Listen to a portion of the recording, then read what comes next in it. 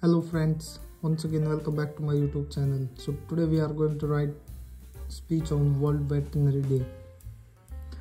Every year on the last Saturday of April, people around the world come together to raise awareness about the vital roles that veterinarians play.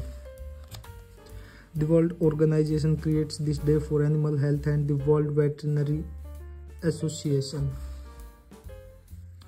Celebration of the World Veterinary Day was started in 2000 as an annual celebration of the veterinary professionals.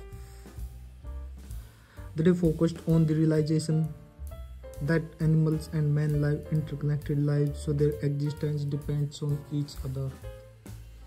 The WVA and Global Animal Medicines Association also give an annual award to a World Veterinary Association member working alone or with other groups.